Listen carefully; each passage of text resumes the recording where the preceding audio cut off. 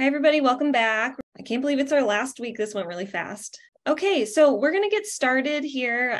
This is our last week. This week's session is entitled Improving Human Capacities. And once again, we have 4 wonderful faculty presenters today to talk to you about themes related to AI and, changing identities. So once again, I want you all to think about sort of cross connections between all of the talks, but also think about previous talks and, themes or ideas or connections that might come up for you. So we're going to get started for the sake of time here. Our first presenter is Dr. Olson. Okay, so I think everyone can see my screen. Thank you so much. So today, what I want to talk to you about is hopefully something that is close to all of you, which is thinking about AI and how we can use it to build educational technology that we use in the classroom. Today, what we're going to do is I'm going to give you an outline a little bit about who I am, what is AI, and how we can build it, and how we can how AI can really help us in the classroom. So let's start a little bit with who am I? So for this, I am a faculty member in our computer science department, so very close to thinking about how we use AI. And with computer science, what I want us to think about is that computer science is using technology to solve problems. So it's kind of on the software side, but that doesn't mean it's just kind of building software, right? We interface with hardware, we interface with humans, we analyze data, we build the software, we write algorithms, kind of all of these things. In the last 4 weeks, you've been learning about a lot of this, right? The whole topic of this is AI. You've been seeing how AI has helped you in these other areas.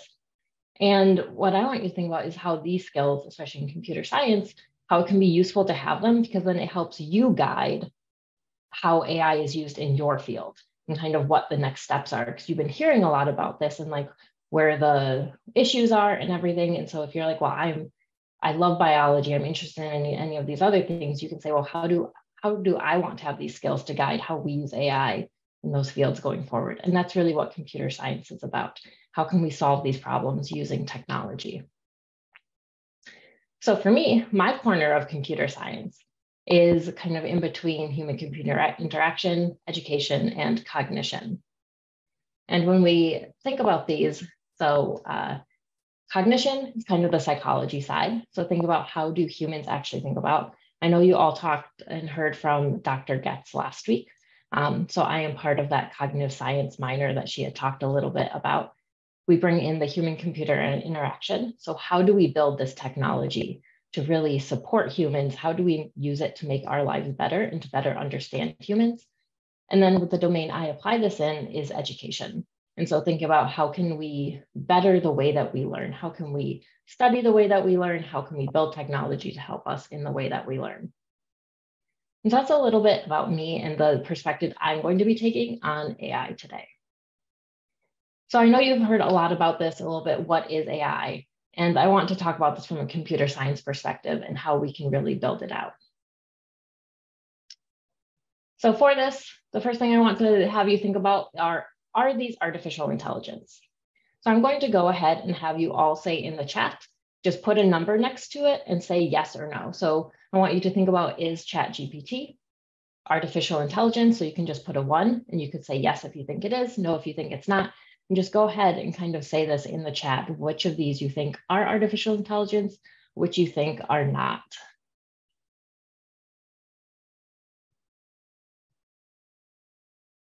So we're seeing kind of for 1, there's lots of yeses. Someone said all but 6 with the calculator. Some say yes to all. Some say yes but 6. Some say 1 and 5. And so we're kind of looking at these all and we're saying, well, what are these? Kind of, do we have these?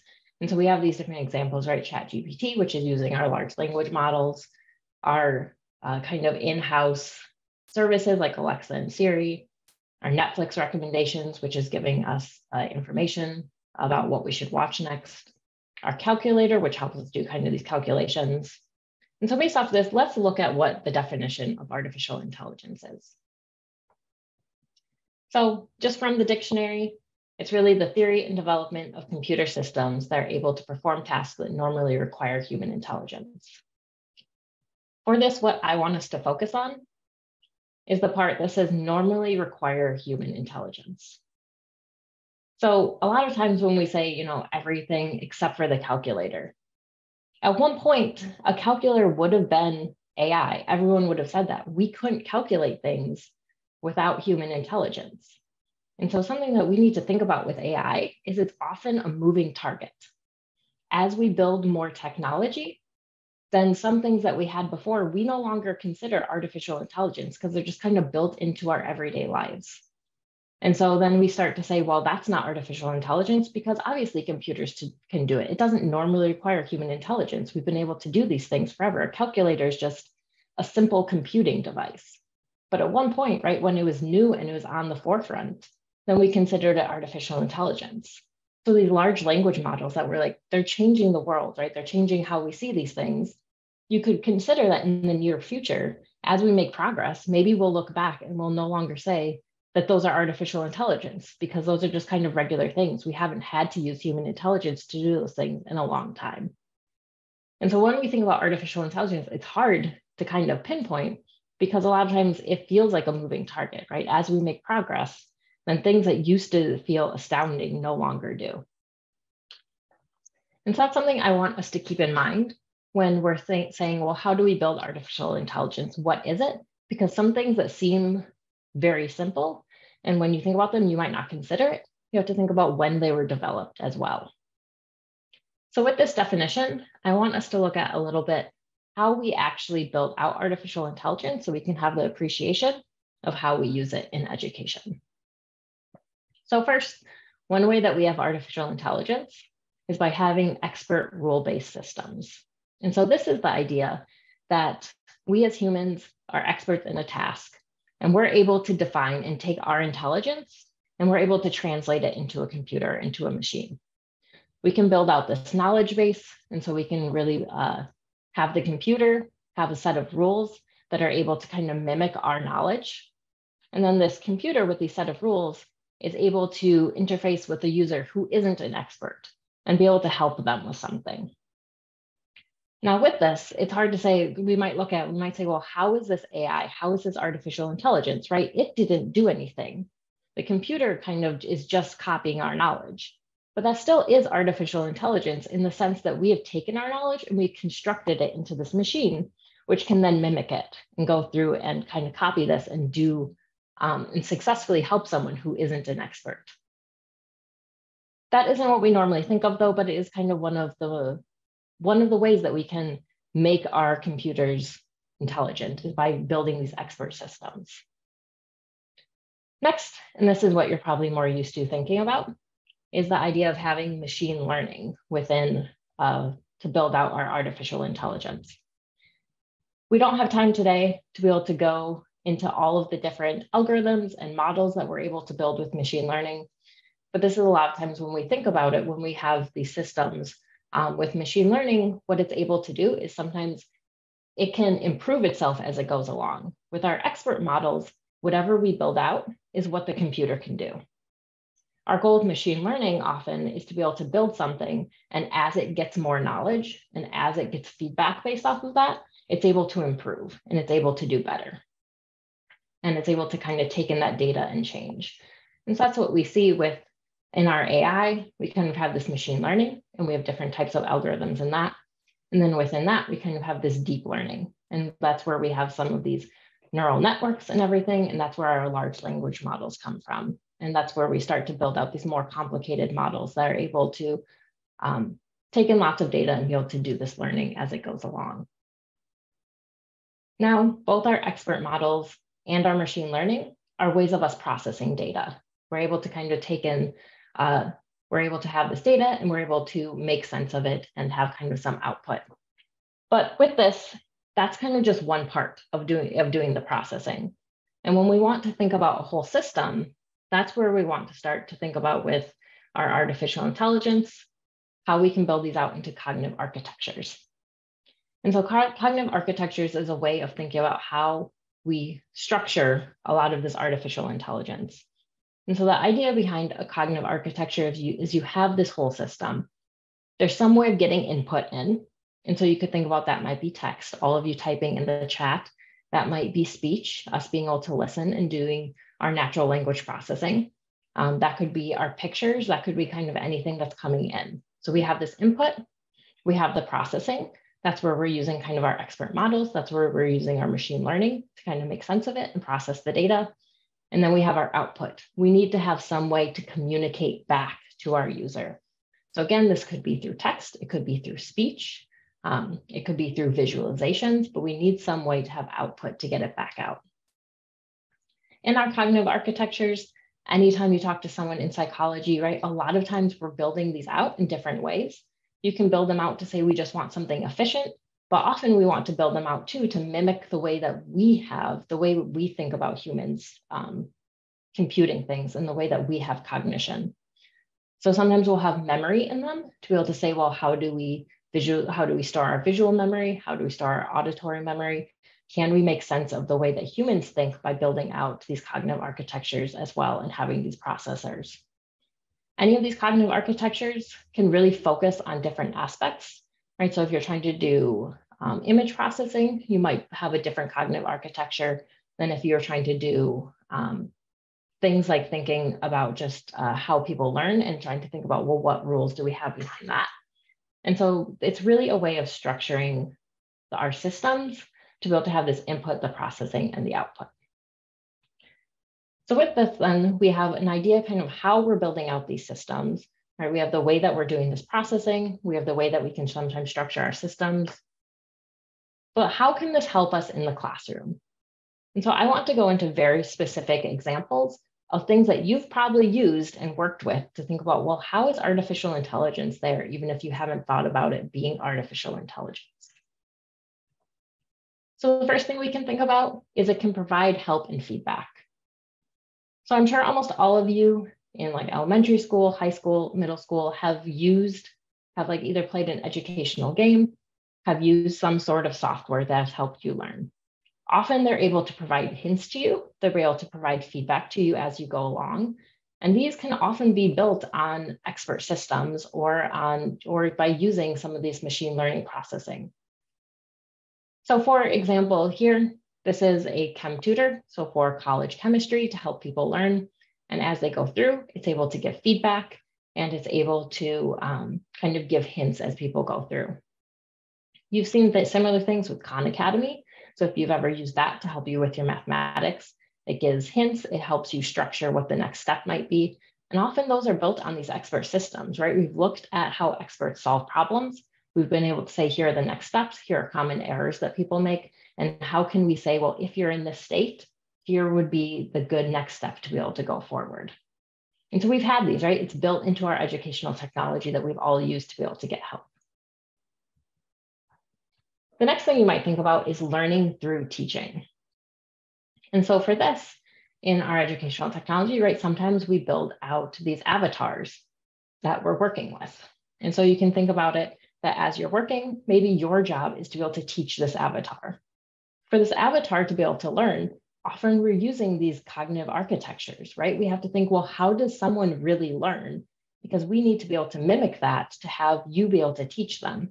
And so this means that you might do things, you might talk to them in a chat, you might build out a knowledge graph or a concept map, and they take those as inputs.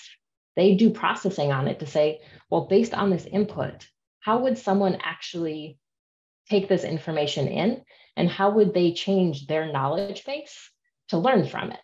And then based off of that, they need to give you output so that you can judge if you think that this avatar has learned or not. If they haven't learned, then you change your approach for how you're teaching them. And through that, you're actually learning yourself because we know how strong it is, how important it is that how much we can actually learn by teaching others, because we have to think about, well, how do we change the way that we describe things? And we need to have an understanding of it to be able to describe it to someone else. And so instead of having to always have another student available or something, we can build these out into avatars to have them actually mimic this learning to help you do the teaching.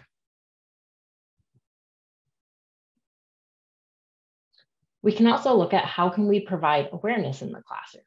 And so this is stepping a little bit away from students, sometimes with students, but also with all of your instructors and thinking about, well, when you're in the classroom, when you're working on things, sometimes it's hard to know when the instructor has to come over to help, right? If you're working on a worksheet and you've been trying a problem for a while and you keep trying something new, but you can't get the answer and you've been struggling a lot, that's something that's known as like wheel spinning, right? You're stuck in that one place, but your wheels are still going around. Anyone who lives in a cold climate knows this if you've ever gotten stuck in the snow, right? You're stuck there and you just need someone to come over and help push you out. And that's the same idea, right? But when you're in a classroom, even with 20 people, it's hard for your teacher to know that you're in that state. And that's something where artificial intelligence can help, right? They can look at the pattern of things that you've been trying and they can say, well, maybe you're wheel spinning. Maybe you're just guess and checking, right? Sometimes you're just sitting there clicking on as many things as possible so you can get to the next step. And if they can recognize those actions, then your instructor can come over and can help you to be able to kind of get on the next step to help you learn and to help you kind of make the choice to be able to get you to think about, well, what would I actually do? Where am I struggling on this? And so we can think about this awareness. It can go to your instructor, it could go to you, but we have this way of saying, well, how can we take this data and information and make it more visible so that we can have a more productive classroom? We can also think about our teamwork. So I'm sure everyone has worked with a team before and you've just struggled communicating with one another, right? It's a skill we have to learn. We don't all just wake up able to kind of work collaboratively and work on a team. But sometimes it's really hard, right? When we're working on a team, something that we know is very useful is to be able to listen to someone's idea and then make sure you're on the same page by being able to revoice what they're saying. And so the idea of revoicing is you take the information and you say it in a different way. And then that way you can say, yes, I have an understanding, you have an understanding, we've grounded this in the same kind of concepts. But we don't always know to do that, right? Sometimes we're talking past each other and we don't realize it. And so that's something, especially if you're like doing it in a chat, where a chatbot could recognize that these actions aren't being taken and could prompt you for that, right? They could have you be like, oh, do you think you could rephrase what Susie has said? And they can start to have you do those actions. The more you kind of get those prompts, the more you start working it into what you regularly do with your teamwork, which means it can stop prompting, right? It can kind of reduce that scaffolding that you have. So we all know how annoying it is when someone reminds you to do something when you are already going to do it, which means we need that artificial intelligence to not over script us and to kind of help us out as we go along. And so it can learn from what you're doing to be able to script when it needs, kind of give those hints when it needs to, but not do it when it doesn't need to. Another thing it can help with is recommendation systems. So this isn't the most interesting kind of picture here, but you can think about when you're at a university, all of you are taking a class on AI right now. You might be like, I love this. What other classes can I take about AI? What have common themes, shared concepts? And sometimes it's really hard. Right now, you're going to go to your advisor and you're going to say, what other classes can I take? And they're going to have to help you with that. But again, that's something that AI can look at, right? When we have these words when we have these classes tagged with things like keywords and concepts and things that they learned, suddenly we can build out these social networks, right? We can build out these graphs and we can say, all these classes are different nodes. How strong are the connections between different classes? Do they have very strong connections? Are there a lot of concepts that are overlapping? Would someone, if they like this class, then really like this other class? Or are there kind of weaker connections? And you might see that like things inside of departments might be stronger, but sometimes there's really strong connections between departments too. As you've kind of seen the last 4 weeks with AI, everyone has some concept in it in their department. And how can you make those connections yourself by being able to see them? And it's really hard for us as humans to always do that. But it's something where artificial intelligence can very well look at all of that data and help us to see what courses have shared concepts to help you kind of plan out what you would want to take and what's of interest to you. Finally, last thing I wanted to talk about as an example are things like early detection systems. This is the idea sometimes, especially when we're starting college, we all struggle. I think everyone has kind of that story of their first semester, something that kind of went wrong. How do we get past it? Or even further along, you just never kind of know when a life event is going to hit. And sometimes it's useful to say, well, how can we recognize that early to be able to help students? And it's hard to, because every one of your instructors has a tiny glimpse of what's going on in your life, but no one always gets the overall picture. So that's something, if we can bring that data together, then a system can kind of highlight when interventions might need to be put in place, what students kind of need that help. And if you're able to catch that earlier before kind of people end up not feeling supported, then you're going to be able to put that support in early. And that, again, is something that it's hard for us as humans to be able to do. So for all of this, kind of the links I want you to see is in education, we're never trying to replace the humans. No one's sitting there being like, go to the classroom, you're going to be taught by a robot, it's going to be great. But really, it's how do we augment what we can do as humans? There are things that are difficult for us to do, and there are things that humans do incredibly well. And what we want to be able to do is augment it so that we can still have those human connections, right? For the early detection systems, we want the humans to be able to come in and help, not necessarily the system coming in, for the help and feedback and awareness and everything. How can we make it so that your instructor has more time with you to be able to do that by recognizing when things are kind of going wrong? So with all of these, what I want you to kind of think about for the Q&A and discussion sessions is kind of what are the risks to these as well? And so we can think about how are these systems being used, right? So we talked about a lot of these pros, but you could imagine that with all of this, for example, an early detection system, we're like, it's great. You can recognize when students need help. You can put interventions in place. But what if an administrator came in and their policy was anyone that's struggling, we're just going to kick them out right away, right? You could imagine that in the wrong hands, these systems could not be useful. That can kind of tie to the third point as well of can it create confirmation bias, right? If you see someone struggling at the beginning, are you going to suddenly treat them differently and say, of course they failed because I had kind of given up on them because I saw that maybe they were struggling.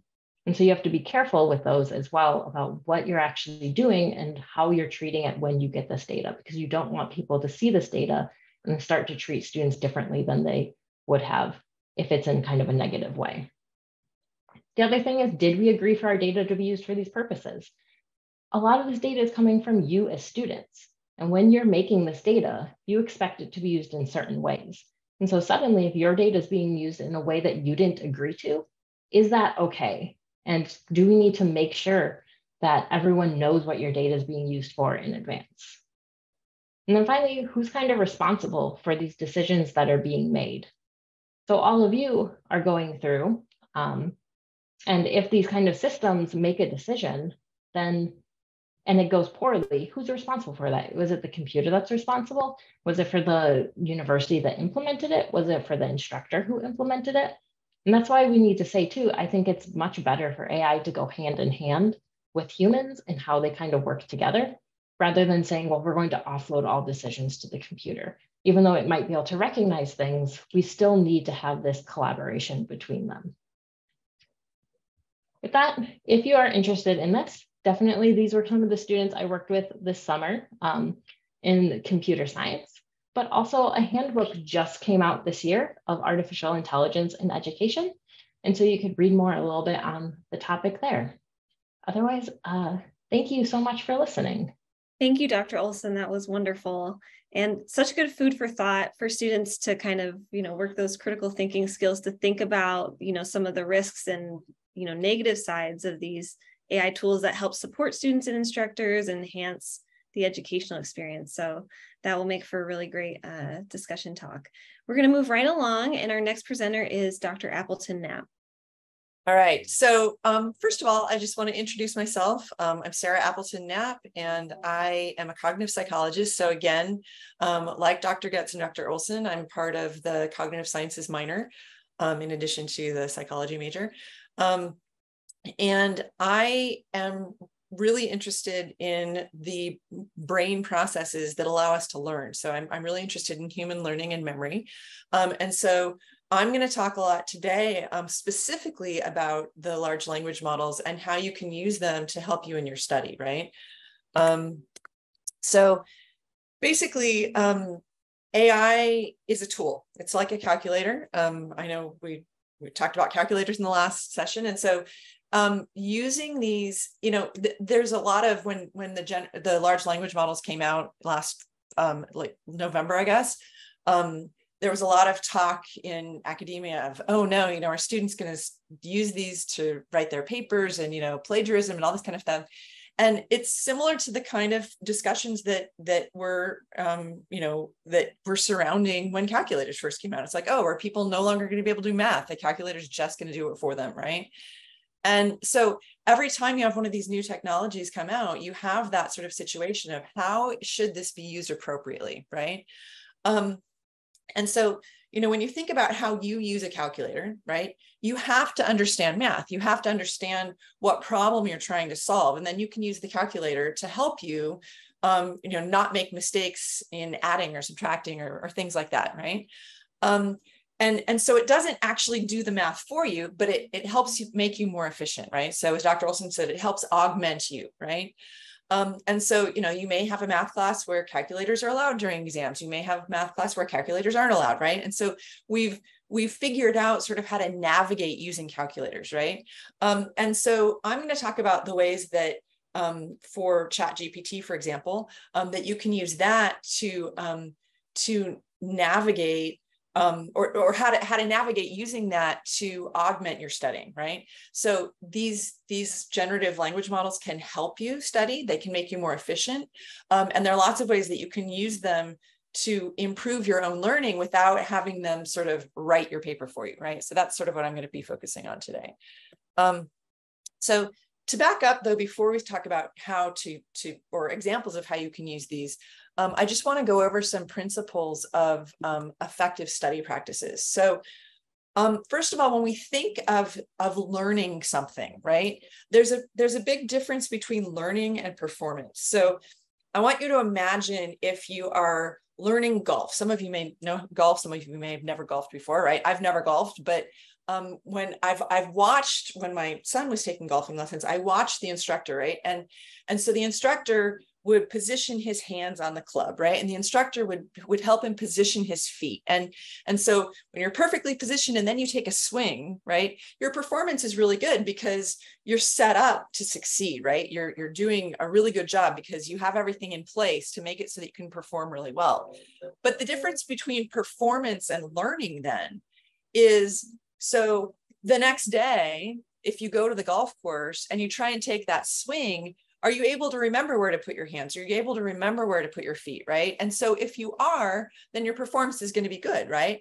But if you're unable to remember how to do that, then your performance is going to suffer, right? And so the idea of learning is that you have to be able to repeat this performance, right? And so performance during study often can be not a very good indicator of whether or not you've learned, right? Because of course you're going to perform well if you've done 10 of the same math problems in a row because you've just done 9 more. Okay, great, I'll do another one. But that doesn't show that you've learned then, so that if you were presented with a problem like that in the future, if you'd be able to reproduce that, right? And so there are 2 psychology terms that I just want to briefly talk about when we're talking about learning. There's this idea of encoding and the idea of retrieval, right? So the idea of encoding, and these are based on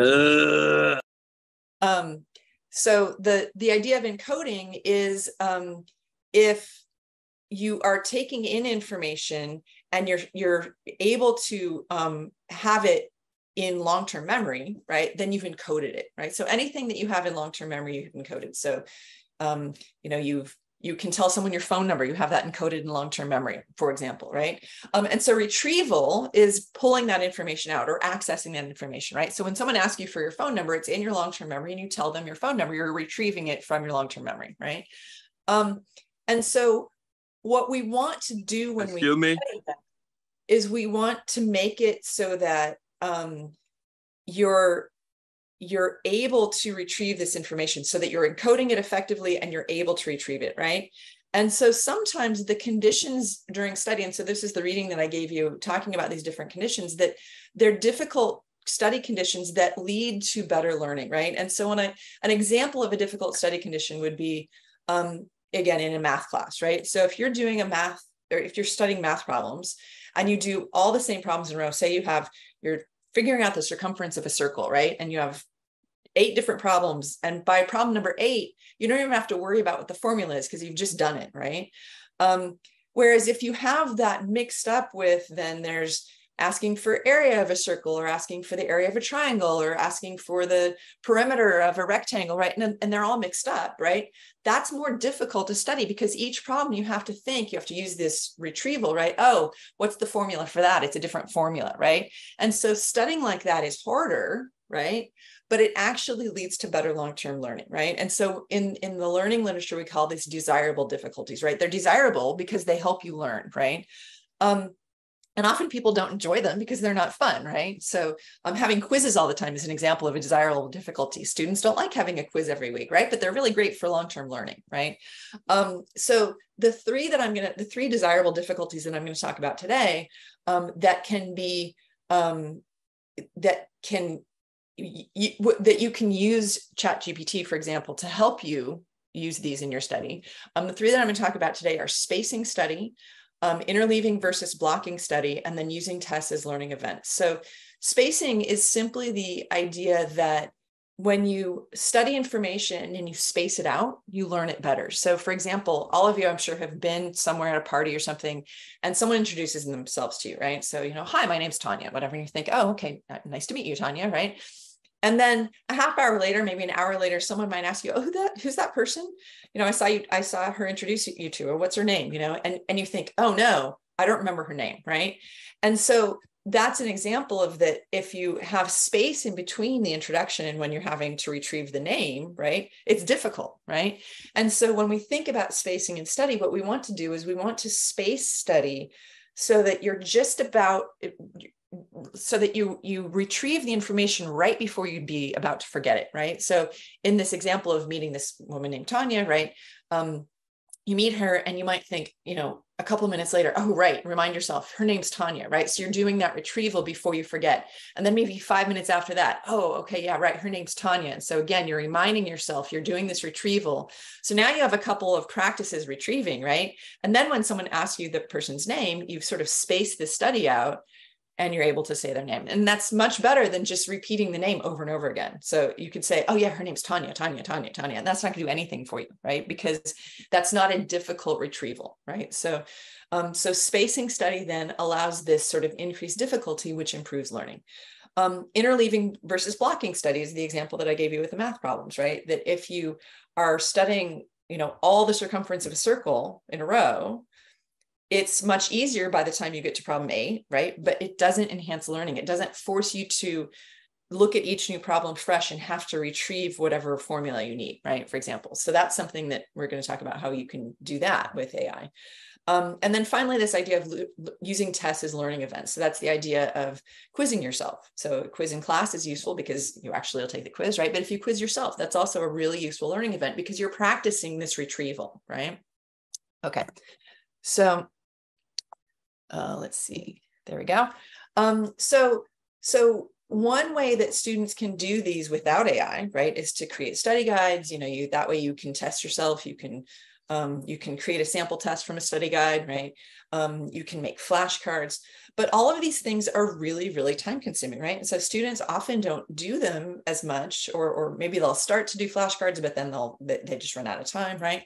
And so this is something where I'm going to actually walk you through how you would create a study guide using ChatGPT. So I'm going to do a lot of stopping sharing and sharing again, because I'm going to actually walk you through it. So I'm going to stop sharing the screen and I'm going to take you over to, I have this list here of words. So say, for example, your professor says, okay, so for chapter 5, these are the terms I want you to learn, right?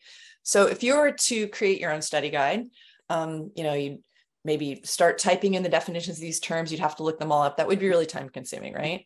So this is something where you can actually copy these, and then you can go over and this is the free version of ChatGPT. Let's see. There we go.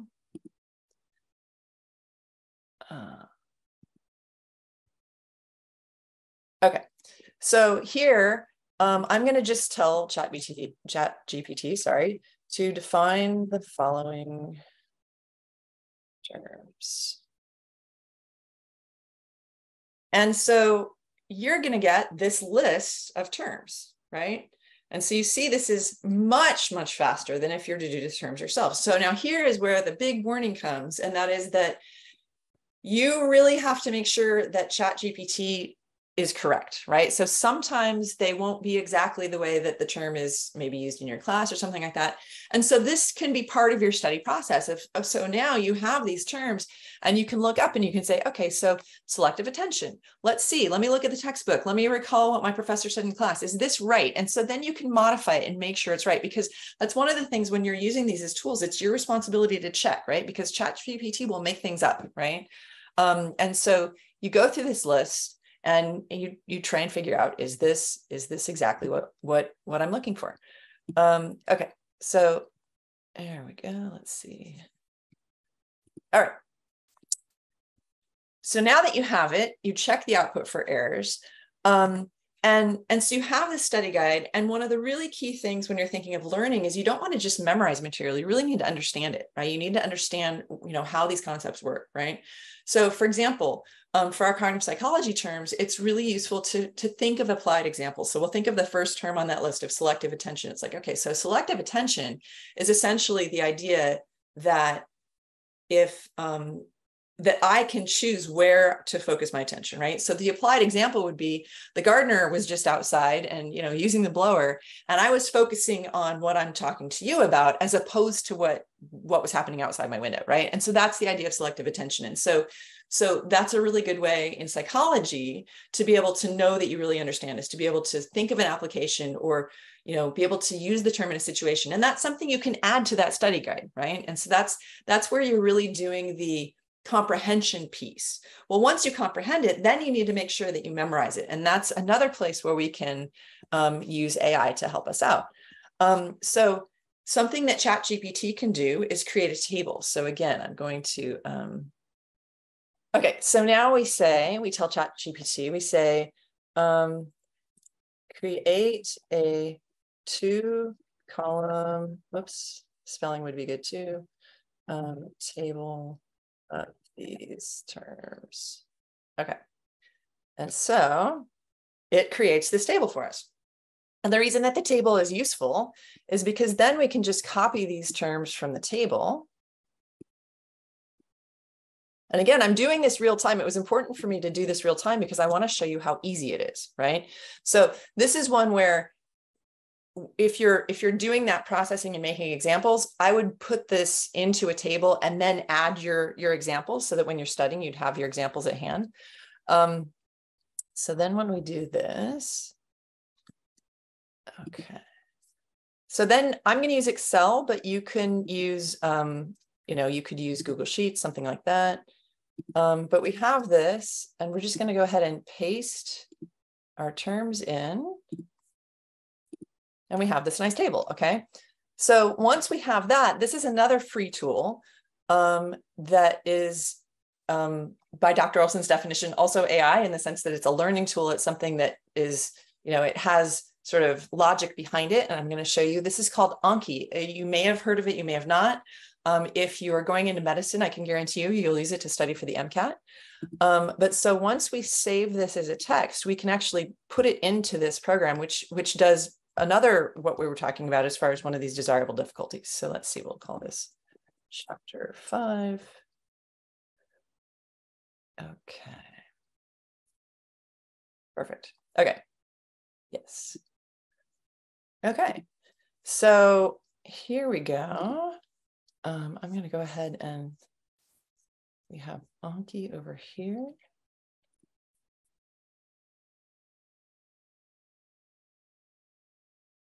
Okay. Okay. So once we have Anki, we can go ahead and we can create our flashcards. We're going to call this chapter 5. You can tell I've been playing with it. I've been making other decks. So once we have our chapter 5, whoops, oops, sorry. Oh, shoot. Didn't mean to do that.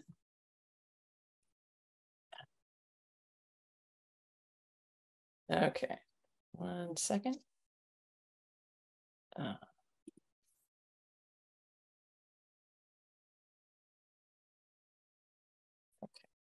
There we go. Okay, so we have this. We can create our deck here. Import file. We have chapter 5. Open. Import. Okay, so now we have our flashcards for chapter 5. And what's great is then we can study these. And this is the great power of Anki, study now. So when you are doing the flashcards, so I've put these in forwards and backwards. So for example, you can see that this one is giving you the definition, right? And so you get the definition and then you have to stay the word. So this is another thing of when we're trying to study, we want to study things in different directions, right? So if you see the definition, you should be able to retrieve the word. If you see the word, you should be able to retrieve the definition, right? And so this again makes learning more powerful by studying both ways. And so when you see this and you say, okay, so let's see. Oh, so this, it gave us the definition, then it went on. Okay, so, but it is in here in both ways. So say this was really hard. You say, okay, I want to see it again in 1 minute, right? And so then you see the next term and you show the answer, you test yourself. You're, oh, I'm really good at this one, right? And so this software then, what's really powerful about this is that this is actually helping you do the spacing. It's doing exactly what with your terms for your psychology class, it's doing exactly what we're talking about at the party when you're trying to remind yourself is that you have this sense of, oh, was this really hard for me to figure out? If it was, then I need to see it sooner, right? Or, oh, this was really easy, I can see it later, right?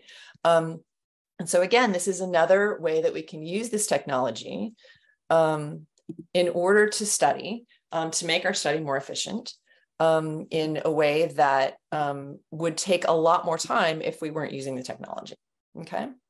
All right, so that is another option. And then another thing you can do in ChatGPT, which I'm not going to do because it's really easy, is you can actually have ChatGPT make sample tests for you, right? And so for something like that, you would say, you know, based on the definitions that we have here, you can put them back in after you've put your examples in. For example, you could say, you know, based on these definitions, create, you know, 10 multiple choice questions, right? And it'll create those questions and it will give you the answers. And then, so obviously don't look at the answers and test yourself and see, you know, how well am I doing?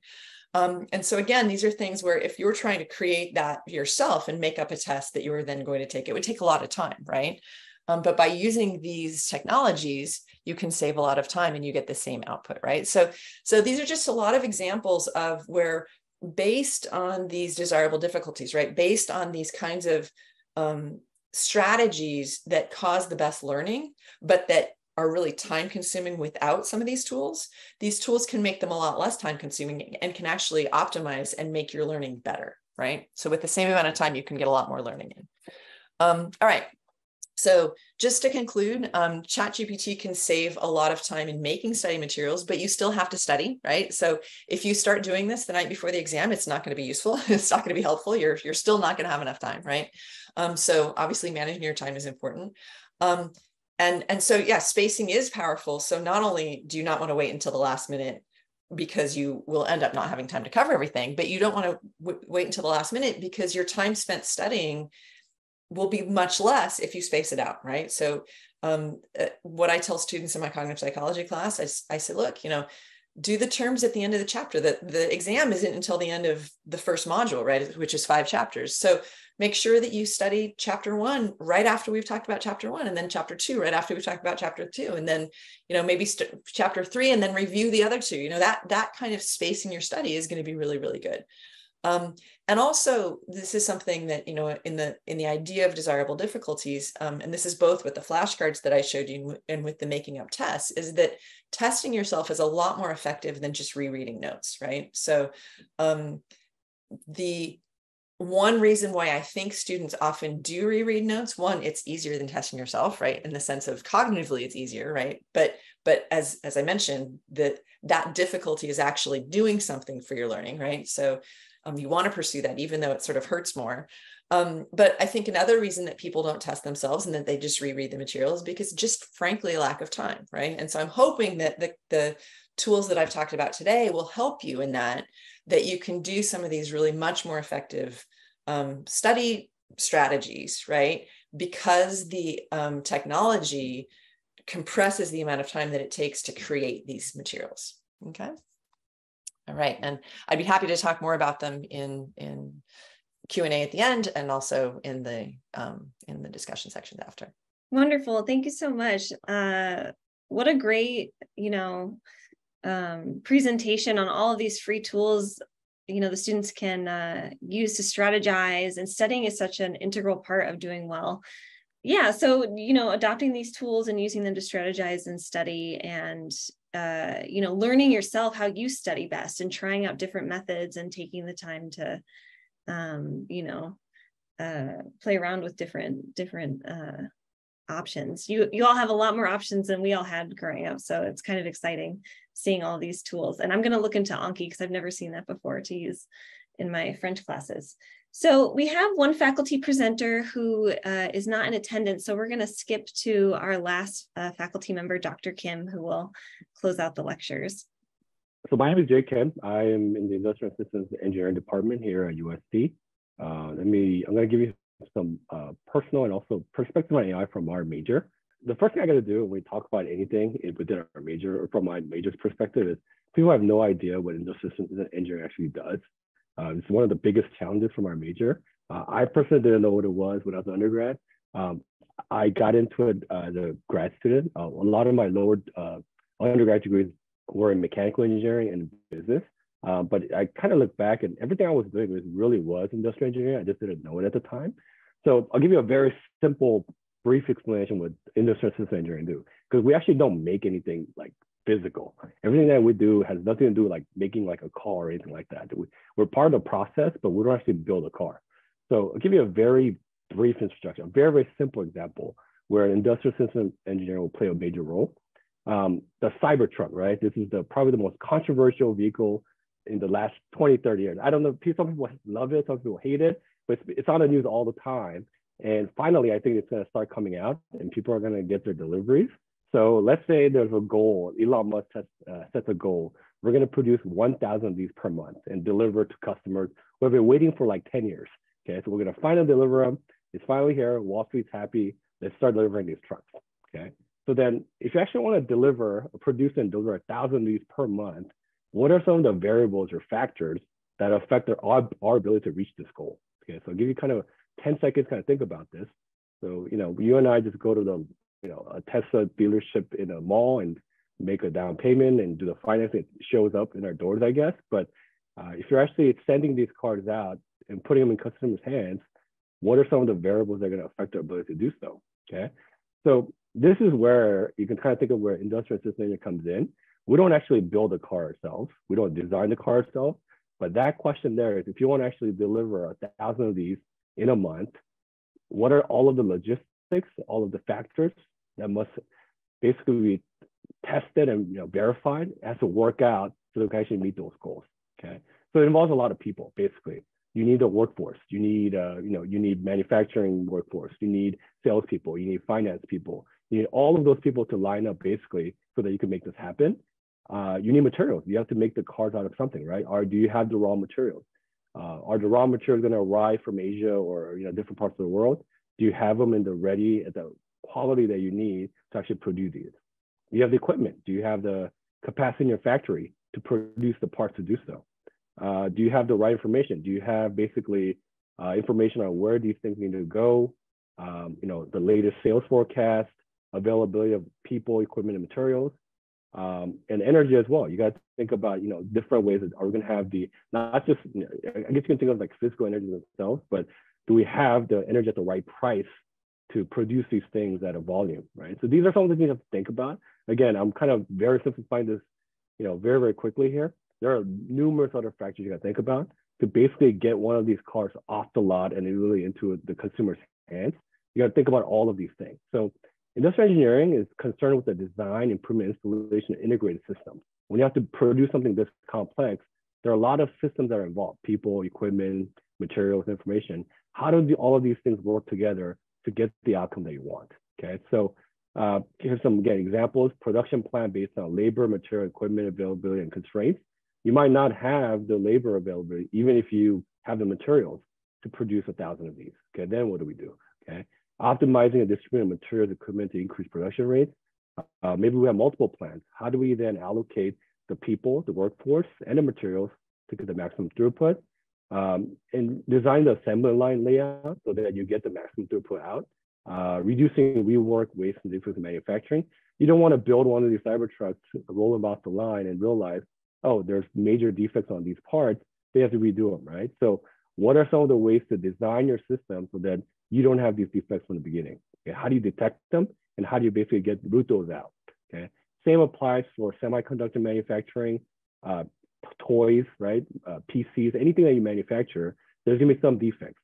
How do you reduce those? Okay, so again, I'm probably offending a lot of industrial engineers, by simplifying it so much, but basically we're worried about this big microscopic look at these large systems here, how they all tie in together to get the outcome that we want. Okay. So I just go through very briefly here. We're all over the place. Anywhere around the world, you look at any product or service. It doesn't have to be a product. It could be a service. Hospitals, healthcare, anything to look at. There's some type of industrial and systems engineering involved. Otherwise, the modern economy wouldn't function. We play major roles, disaster relief. Basically, if there's Maui just had the wildfire, right? You have to have industrial engineers go in there, figure out what are the logistics so that we can get the maximum aid in to get the aid into the right people. What does that look like? Someone has to do the logistics there to figure out what's the best way to do that. Okay.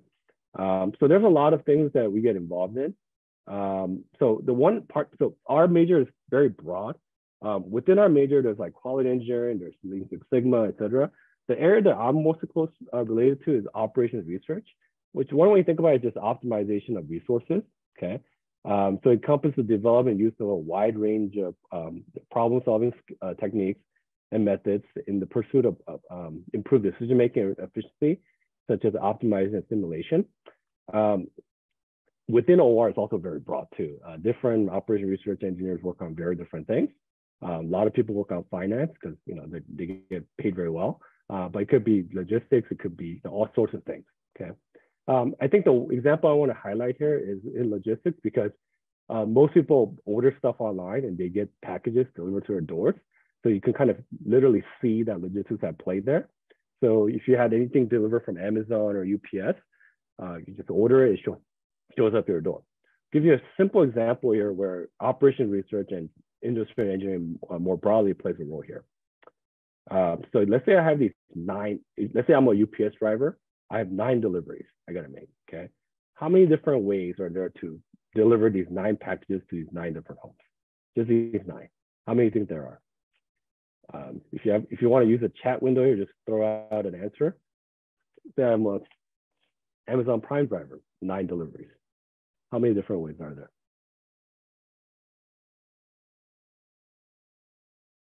So this is one example. 1, 2, 3, 4, 5, 6, 7, 8. Right. So I've reached all 9. That's one possible way. Okay. How many different ways are there? Aiden got 360,880. So Aiden, good job. How did you get that answer?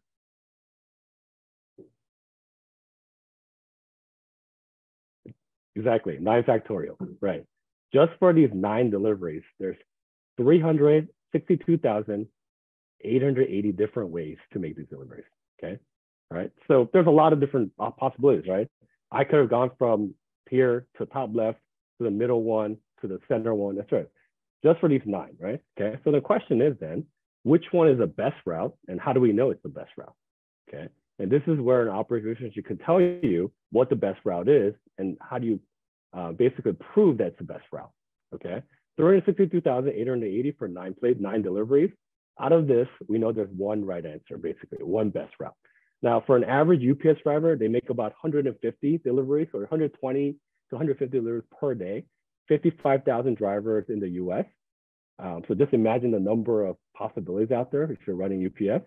You can't do it manually, right? So this is where you have to come up with very clever algorithms to figure out what's the most efficient route, what's the best route, and you got to prove that's the best route. Okay. So the best way to kind of think about this is, I don't watch very many movies. I definitely don't watch a lot of Marvel movies, but there's this one scene where I remember watching this, like, oh, this is exactly what operations research engineering is. So it's a short clip. If you watch Infinity War, about 5 years ago. Here it is. Your math is blowing my mind. Excuse me? But does your friend often do that? Strange. We all right?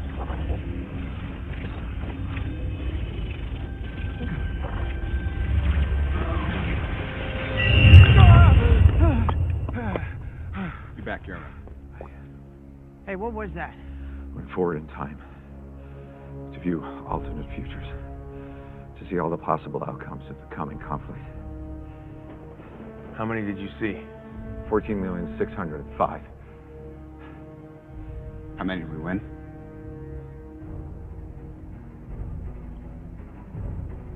One.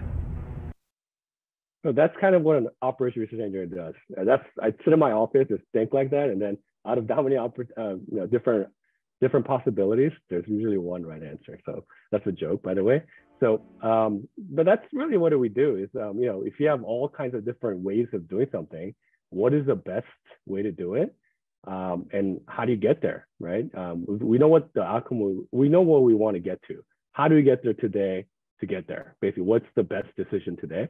So just like Dr. Strange, so Dr. Strange is in a way is an industrial engineer, he's an operations research person. He's looked at 14 million different possibilities.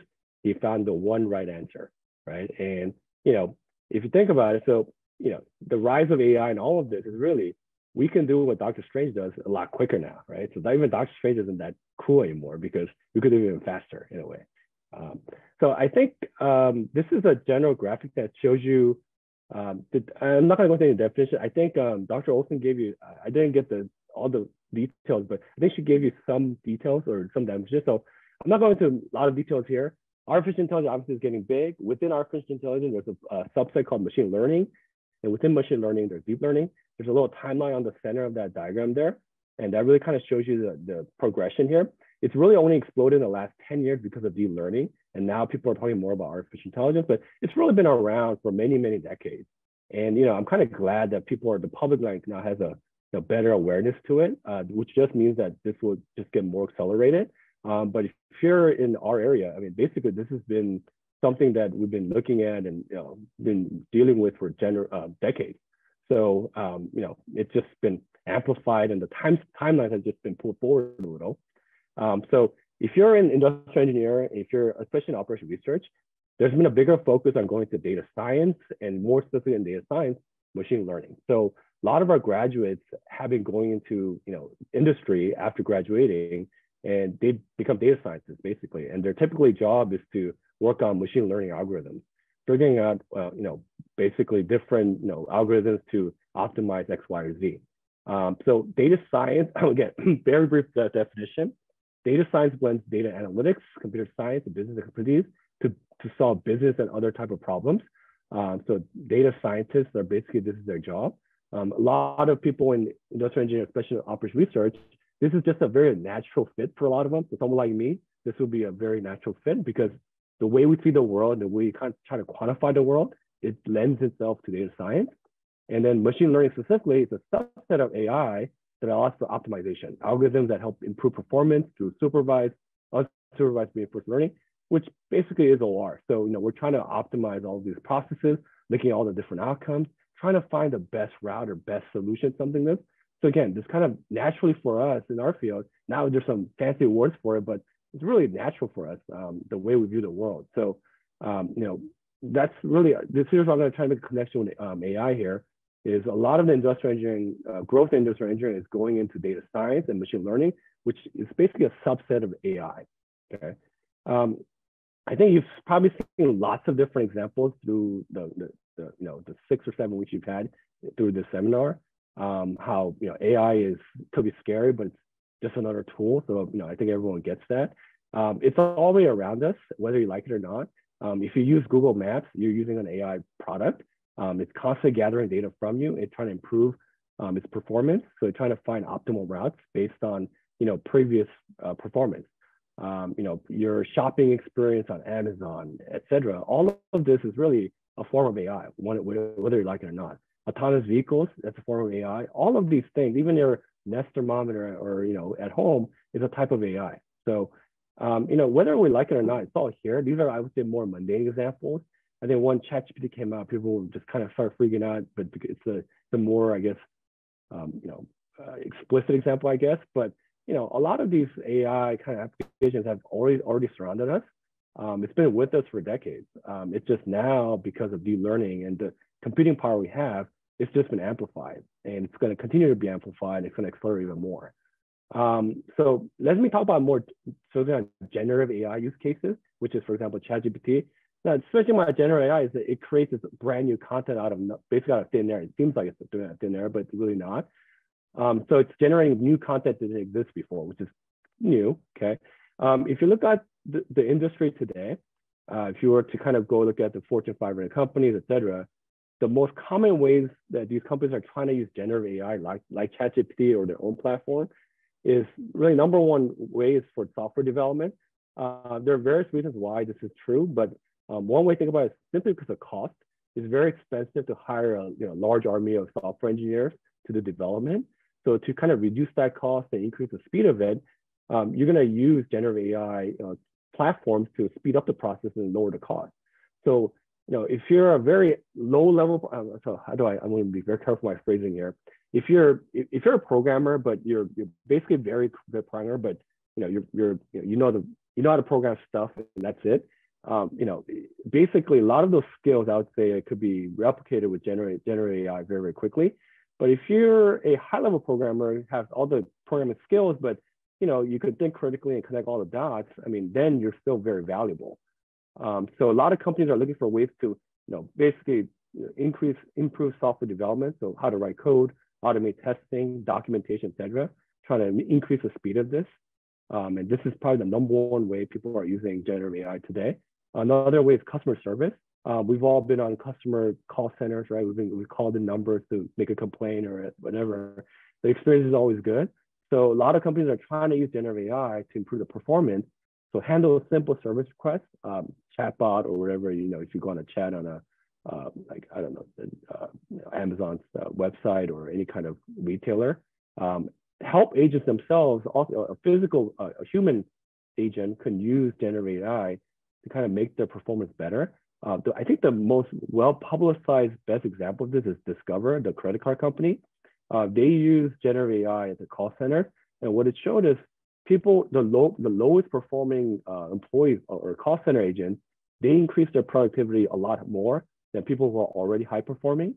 And I forget the exact numbers, but I think there was like a 30 to 40% boost for the lowest performing call center agents, while the high performing, their gains were very, very minimal. So what this kind of shows is kind of levels out the playing field for people trying to catch up. It's really a great tool to increase their productivity, and really, it helps them be more productive, which is, I think, is a good thing. So that's one area I think a lot of companies are using generative AI. The third one is finance and accounting. So simple data analysis, forecasting. This is, I think the people are worried that all the CPAs or accountants out there, their jobs are going to be replaced. That's really not going to happen overnight, but some of the simple, low level, I would say, mundane tasks, they're being replaced by generative AI tools, which I think is a good thing. I think there's we already have a shortage in CPAs in the US anyways. So this is going to kind of fill that vacuum anyways. So, these are the primary three ways that generative AI is being utilized today.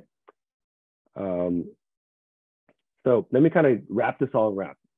Industrial engineering, operations research within industrial engineering, machine learning, deep learning, and then generative AI, what's happening today. Let me wrap this all together and kind of try to conclude here in a couple slides here. So for someone like me in operations research and industrial engineering, the way we look at the world, if you're in the data science realm, it's really just, we kind of think of four types of data analytics. You take any kind of problem and try to figure really this kind of progression of questions. You go through what's called descriptive analytics or diagnostic analytics. Based on the data right now, what's happening? And then diagnostic analysis, why is it happening? Okay, so let's say it shows that, I don't know, I know just make something up. A bunch of people, I'm in a hotel room now, so just make something up from scratch here.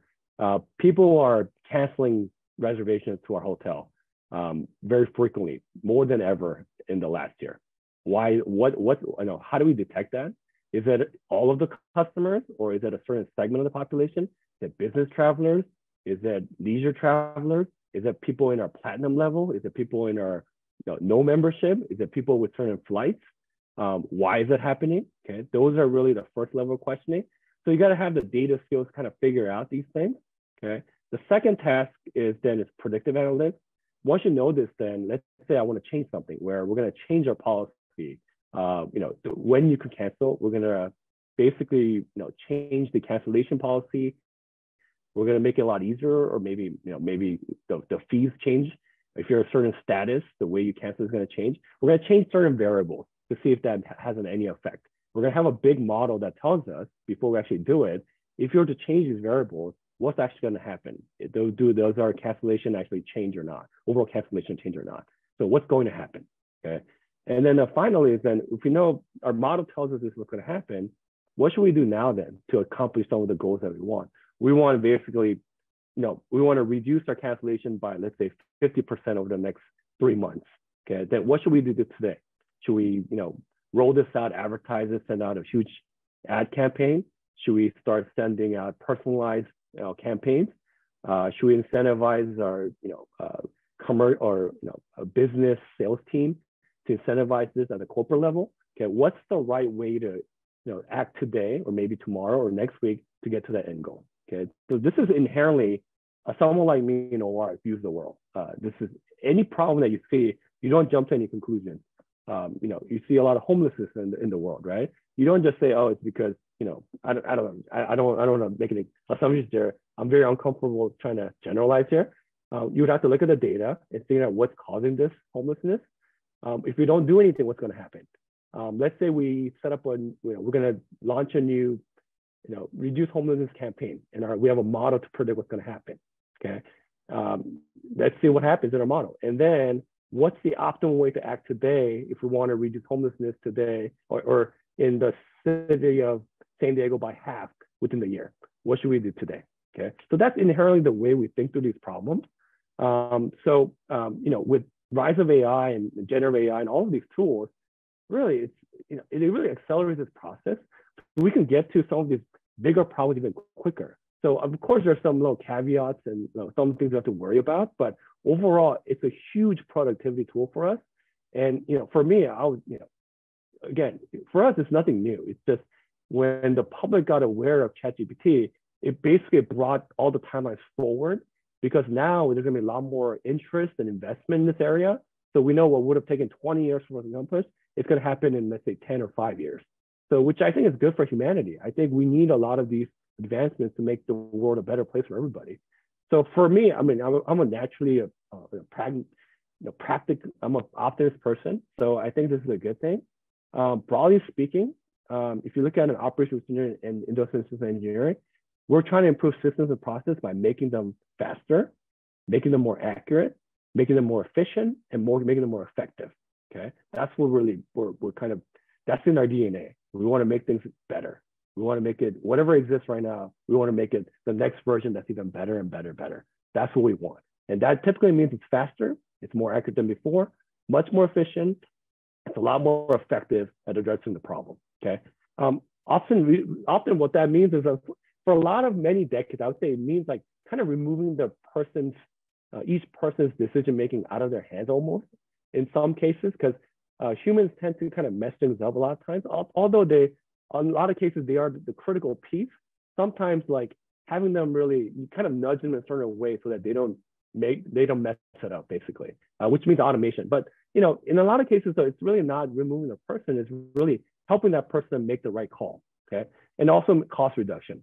Everything that you see out there today with our iPhones and all the technology we have, it was only possible because we learned how to make them faster and more efficiently. Otherwise, they'll be way too expensive for you and I to all buy.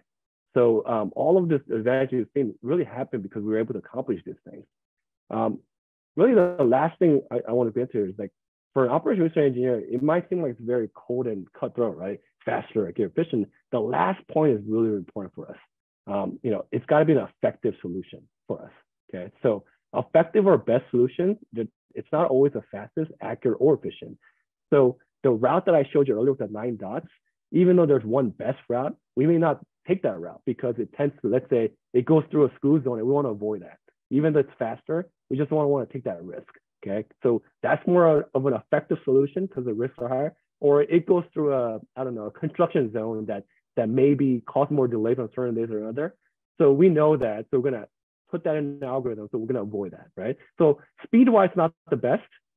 Fuel efficiency, it's not the best, but it's gonna be a more effective solution. Maybe the drivers like that route better because they go through trees or something, right? You can design it however you want, but it's the designer's critical thinking skills, their emotional intelligence, and the social context awareness that makes it really a good solution. Okay, so we always have to keep that in mind. So I think for operations research engineers, if you want to be a really good one, you got to be really good at programming. You got to be really good at problem stats. You got to understand this world from a probability statistics perspective, not like a black and white thing. Things happen. Basically what's the probability of that happening when things extraordinary happens? Okay, is this just by chance, or is it something brand new we're looking at, something out of the ordinary actually looking at? Okay, and then take all that into context and figure out if we want to accomplish this goal, what's the best way to get there? And you got to account for some of these non-technical factors as well. Okay, so this is really from an industrial engineering perspective. All the advances that we've seen, it's really just what we've seen for generations, but it's just more amplified. I think the world's getting more complicated, and it kind of lends itself that we need more tools that are even faster so we can solve these more bigger problems. So kind of makes sense where we are. I'll kind of talk over some of these pictures here. One would argue industrial engineering was born out of manufacturing. In World War II, we had to deliver, these large warships very, very quickly. Henry Ford with the assembly line, we had to produce these parts very, very quickly, specialization, et cetera. If you were to look at an auto manufacturing plant today, versus what it was when Henry Ford was building on his Model Ts, they look very different. So I'm gonna just show you a very short clip here while I come over this. So if you were to go to modern, car manufacturing, it's a blend of automation and humans. So humans are still involved here, but it's a lot of automation. Okay, and now you might argue, okay, this is good or bad, but I would say a lot of those people on the previous picture who are working on making the little wheels and every little part, I don't think they wanted to do that forever, right? I think they just didn't have a lot of choice, right? So having these robots do these things for us, it's really been I think a win for humanity. We don't want people to work on those things for their entire lives. We want them to do something they want to enjoy, something they want to, find themselves being more productive, or some creative work, or whatever they want to do. So this has been a big improvement for us. If you look at our whole society, there's still humans involved playing a role, but a lot of these processes that were done by humans, they've been completely automated, and then it's made there's less errors now. We're much better at building things with less defects, so the overall cost of these has gone down considerably. So all of us can enjoy these things now. So that's been a huge win for us, I think, as a species. Let me show you another thing here. If you were to look at okay, that's bad here. Sorry. Oh, here it is. Let me show you another here. When I talk over. So, more automation is going to happen. So this is like an example of a robot that Amazon basically built called Scooter. Again, I think when first these kind of automatic robots started showing up at warehouses, people were obviously scared and am I going to lose my job, etc. I don't think people want to run around these gigantic warehouses fetching every little item. I just don't think that's what people prefer to do. So we have robots do that for us, but again, humans are still involved. You have to design the system so that they work basically seamlessly with humans, etc. So, if you're an industrial engineer, you've seen this change happen faster and faster. And again, I think it can be scary, the changes, but ultimately, the human piece is always going to be there. And ultimately, we as a species, we as humans have to decide what we want, right? So, I think it's I'm not going to say it's, whether generative AI is good or bad, it's going to happen either way. It's already here. It's been here for many decades. I think all of the people who have spoken through the series, I'm sure they've said this is a tool and, it's here. So you're going to have to learn to embrace it. I personally think from our field, I'm very lucky to be alive, I think, right now, because I get to witness so many changes very, very quickly. And we're seeing major changes today happening at rapid pace. So there are so many opportunities. So I think, if you want to do great work, let's say in healthcare or, whatever you want to do, there's just so many different complex problems out there that you can work on. And AI is just going to, is another great tool, and really it's an amplifier that allows you to do that. Okay, so that's really kind of my perspective on AI. But never forget your uniqueness and really the human element. Without that, all of this is meaningless. All the problems that we talk about, they're problems because we humans decided that they're problems, right? So, effective solutions means you have to understand, you have to have very, very good critical thinking skills, emotional intelligence, understand social context, to come up with very effective solutions to solve the most complicated problems. Okay, so I'm going to wrap it up there. Hopefully, I was short. Anything else, Elisa? No, that was such an excellent way to wrap up this entire seminar.